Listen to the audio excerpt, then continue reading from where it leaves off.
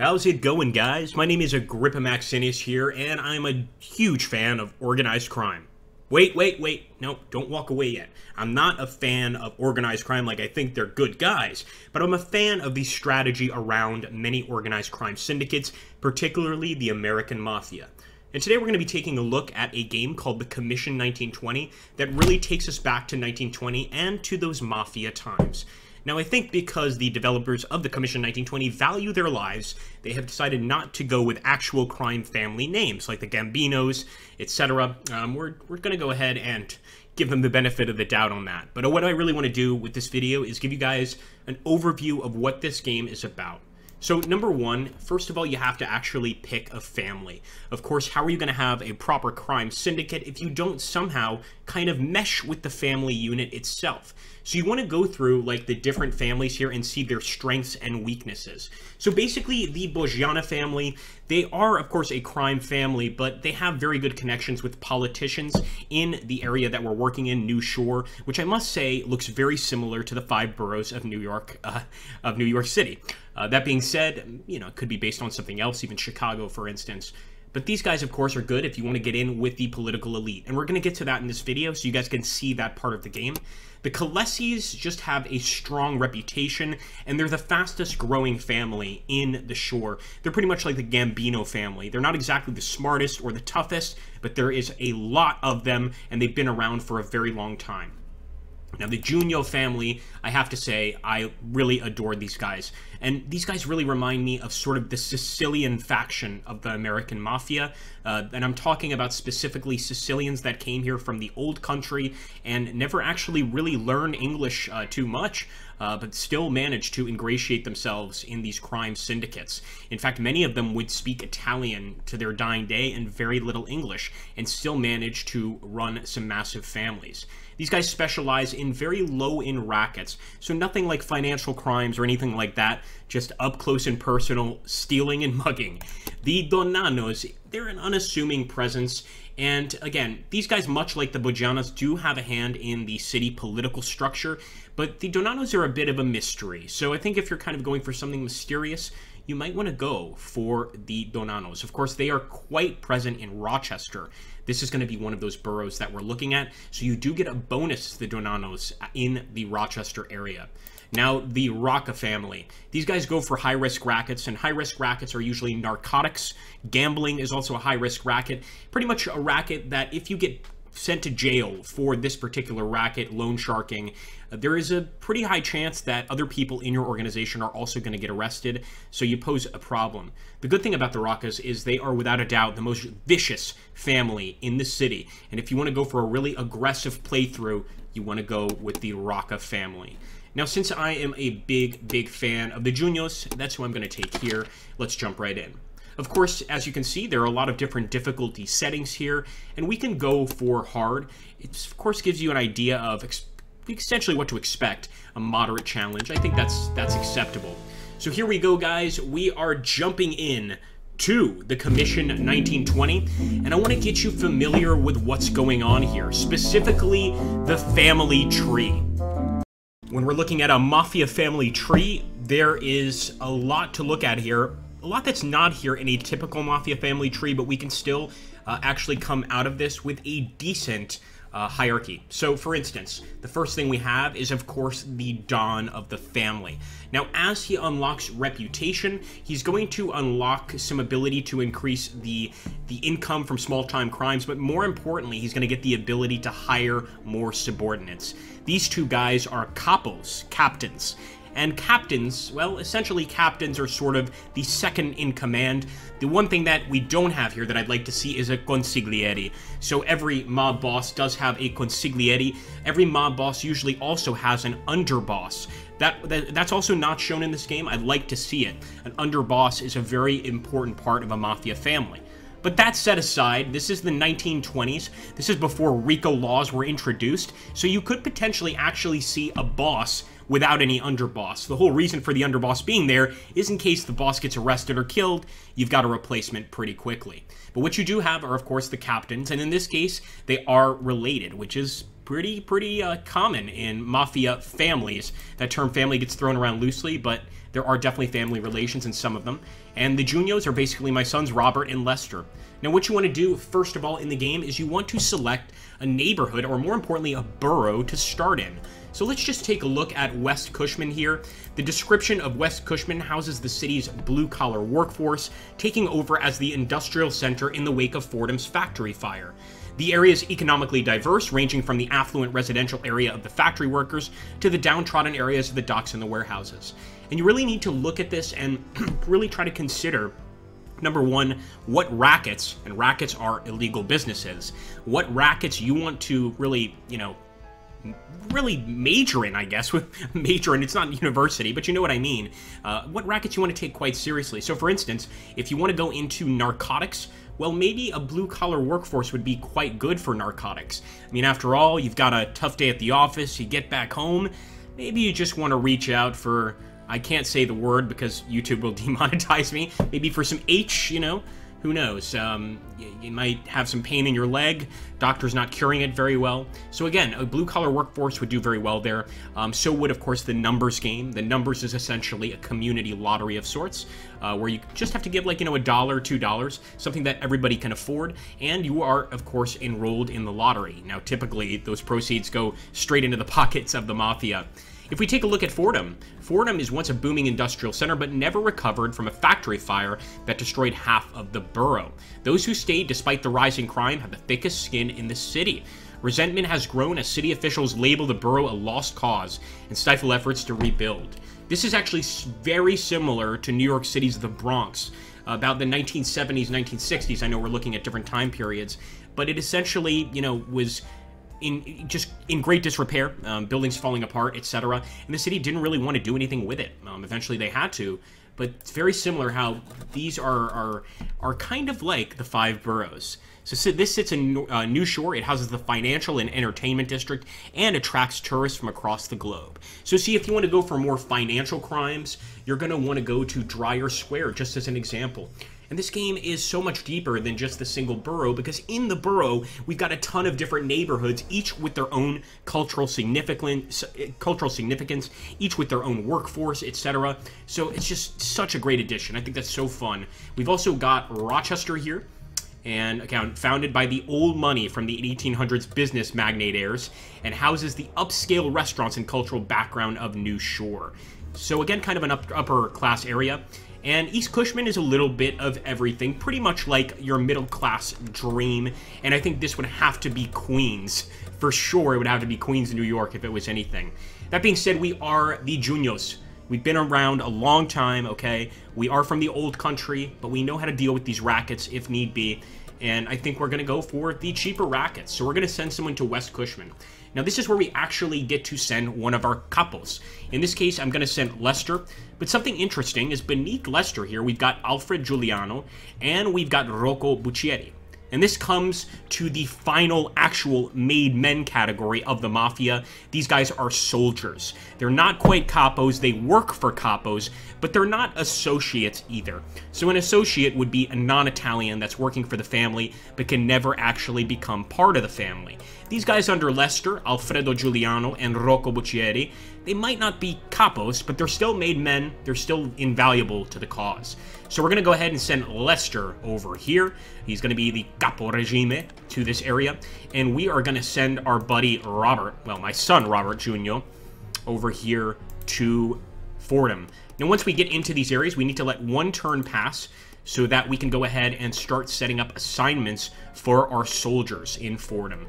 If we go over here to the rackets, the territory, we can take a look and see exactly where our captains are.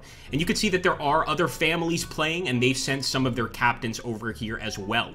We've got the Boggianas and the Colesis in Dryer Square.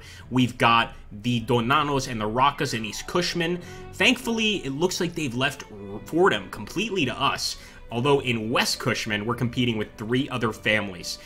That could turn into a war, it could turn into violent conflict, but for now we're really going to take a look at just the neighborhoods.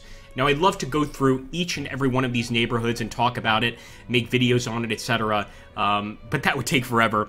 We are, of course, focusing on the boroughs. If you guys do want a separate video on the neighborhoods, let me know.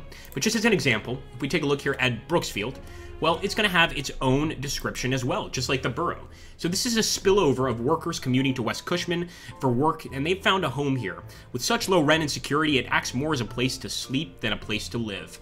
Now, there's going to be some clues over here as to what rackets are going to work the best. You absolutely want to look at this. It's medium income area, lower class. It doesn't really give us much information about rackets that would work here. However, when we go to Fitchman Avenue, an otherwise inconsequential neighborhood, but also home of the railroad, we see that it favors smuggling, and it is a middle class area. So I want to go over here, and I want to start setting up some rackets.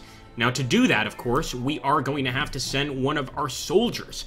So let's go ahead and send Alfredo Giuliano. Let's see here. Is it Alfredo Giuliano? Yeah, let's do it.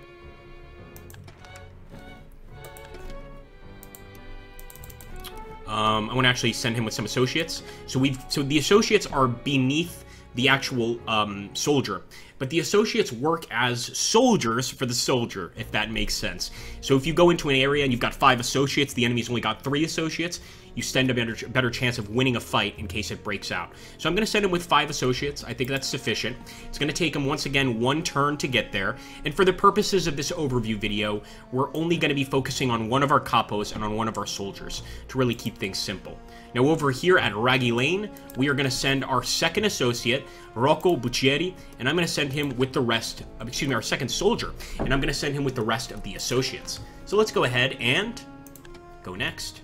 So as you can see here, now in Raggy Lane, we've got 6, and that's represented by 1 capo, Rocco Buccieri, and his 5 soldiers. Now, unfortunately, the soldiers don't ever get names because, the associates don't ever get names because, to be honest, they're just not that important. Now, you can have an associate become a soldier, if he's, of course, full-blooded Italian, and if he's done quite a lot for the family, then this can happen, and you can have that happen in this game, so you can hire more soldiers, you can hire more capos, etc. All of this can be accomplished. But the most important thing to do right now is going to be the investments. And I'm going to go ahead and select the investments. This is where you really make your money in this game. So we know for sure that they favor alcohol. We definitely want to go for something that's going to have some drinking. The speakeasies are great. Of course, we're in the 1920s, so prohibition is in full swing, and that means that, speakeasies are pretty much the only place where you're going to be able to get an honest drink. Usually hidden away in some dark alley, but maybe a board in front of the door, but if you go in there, you're sure to get yourself a drink. The problem is, that's going to bring in heat. That's a problem. There's also a base maintenance cost of $600. So for instance, if we built this in a neighborhood that didn't favor alcohol, and maybe an upper class neighborhood where they can pretty much get alcohol anyway, then we would have a very big problem. It's also very small. We might start losing money, and ultimately we would have to sell the place. But there's another really great part of this speakeasy that you guys may be overlooking, and that is the weekly recruitment of 8 soldiers, or associates, in this case. I'm going to keep referring to them as soldiers because when you really think about it, they are soldiers to our soldiers. Our soldiers are sort of like mini capos. They've got their own things going on. We are going to confirm that, but getting 8 more helpers at the end of the day, guys that are willing to shed blood for our family, that's invaluable. Now, another way to get that, and in fact, we're going to purchase that right now, is the gambling den. The gambling den is the cheapest building to actually get recruits. So as you can see, it does generate a little bit of heat, but it brings in 4 recruits per week. It doesn't sound like a lot, but it's pretty good. And there is a maintenance cost. And again, the only reason I'm building it here is because this area favors alcohol, so it'll do quite well. But don't expect to ever actually make much money with a gambling den. And of course, it would actually do better in a neighborhood that favors gambling, which, yes, they absolutely exist. So when we look up here, guys, we've got the $5,500. That's how much money we've got to spend here. Let's see if our investments are going to net us a little bit of a profit. There we go. We're already at $7,620. And again, may not sound like a lot, but this is in 1920. So 1,000 is worth quite a lot. Now, don't just jump into your rackets thinking that you're just going to have a fun time selling whatever you want and the police aren't going to mess with you. This game is a simulation of a real crime, family. Not only will the police mess with you, but your own family members can rat you out. I know it's terrible, and one suggestion I had for the creators here in the last game was to pretty much allow you to kill your own family members that are about to rat. I'm not sure if that's possible. We'll get into how to stop them from ratting later. You can always threaten them, but that's not going to work necessarily. The interesting thing here, if we're looking at Raggy Lane, is that the heat is going up. And this is going to be something that's going to mess with you the entire game. Why is the heat going up? Well, because you've got some illegal businesses here. That's pretty much the definition of a racket. Is the, you might appear like a legitimate business on the outside, but inside you're doing illegal stuff. So for, just for argument's sake here, maybe this speakeasy is actually called, Bob's Butcher Shop, but deep inside people know what it actually is, and the police are getting wise to that too. They're slowly starting to notice that things are a bit suspicious here. A lot of trucks are leaving this area, and a lot of very, very creepy-looking guys with slick-backed hair and scars on their face are walking around our area suddenly. Pretty rowdy folks. So once this starts to go up, you need to make sure that it doesn't get to 80, because at 80, at that point, the DA gets a search warrant, and your mobster has a chance of being arrested. At that point, all the businesses are shut down. You've just lost a tremendous amount of money. Now, this is important to keep in mind, because if we go down here, and this did not have this, they didn't have this in the old game, which I'm glad they added, but I'm afraid people may use it too much, and that is the auto suspend setting. So basically what you can do at any moment is you can shut down your rackets. In case that heat is going up too quickly, as you can see it's jumped to 12, I could go ahead and actually just shut these down for a few days, and the heat will actually go down. Now, the benefit there is I get to keep my illicit businesses, but the negative aspect here is I'm not going to be making any money on them, and I'm going to be paying maintenance costs. So what this auto setting does is once it reaches 80, they'll turn off all the rackets, but the rackets will only begin working again once the heat falls all the way back down to 0. And the reason you just can't necessarily do that is because if you've got something like narcotics or a casino, these are things that require huge maintenance costs. You're not going to wait for this to come back down to 0 just to reopen it. Maybe you drop it back down to 40 or 50 and you take a chance. Go ahead, run it a few more days, etc. Of course, your playstyle is completely up to you, but I'm just giving you guys an example of how important it is to, keep this heat in mind and to play around with it a little bit. Don't just automatically click that auto button. I really think this should be done manually.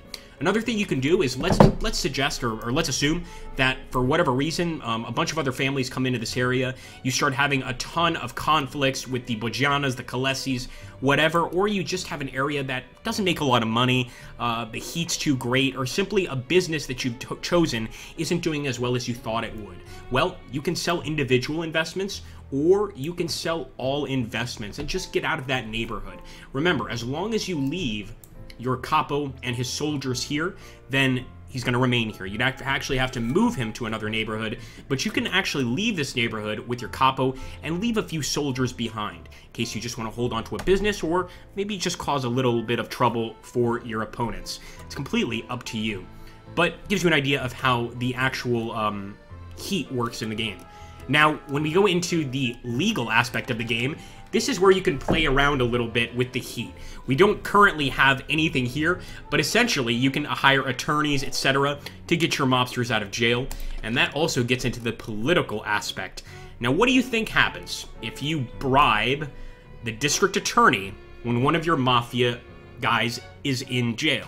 Well, there's a good chance that the district attorney is going to go ahead and release your family member, and your family member is not going to rat, not going to tell on other family members, and potentially shut down your whole organization. This is a huge danger anytime you're doing organized crime, so there's no exception in the Commission 1920. If you don't have the district attorney on your side, be very careful. If it gets, way too late into the actual investigation and the district attorney already has a case against your mobsters, well, first of all, I recommend you probably pray. But second of all, you can always go to the judge and bribe him. Of course, this all costs influence, and influence is something very different from the money you see up top. Unfortunately, in this game, money does not buy influence. Influence comes through a number of different ways, but one of those ways is actually having wars. So once you actually beat another family in a war, kill a few of their soldiers, you're going to get some influence. And the interesting thing is you can also get influence and intelligence on other families. So for instance, the Kalesis, or the Bogianas, or the Donanos. If we get enough influence, we can actually attempt to kill one of their capos, or even the Don himself.